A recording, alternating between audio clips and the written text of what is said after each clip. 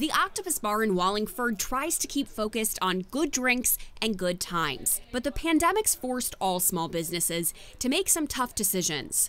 When you operate a bar, you try to avoid politics at all costs because drinking and politics is dangerous. But for us, it's the safety of, first and foremost, the staff. They posted this TikTok sharing that even though King County no longer requires them to ask for vax cards at the door, they will still require proof of vaccination. Whatever hyper-consciousness I had of the staff before is even more so.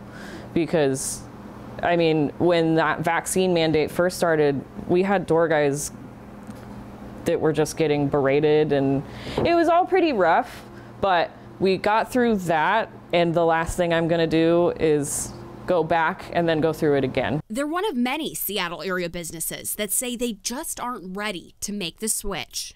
This isn't us saying that because you think this way, we don't want you here.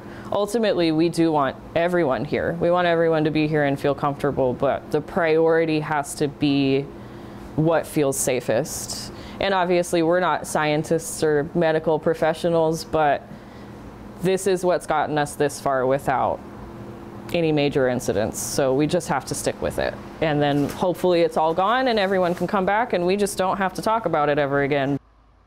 They say hopefully that time is soon, it's just not now. In the meantime, if you aren't vaccinated or have an issue with showing proof, you can check a restaurant or bar's social media pages or call in before you go. Steve? So, Erica, the governor says that the state is going to lift its indoor mask mandate on March 12th. So what did they plan to do with that? Well, at this point, they say that staff are okay with dropping masks entirely since people don't wear them while they're eating or drinking anyway. Back to you.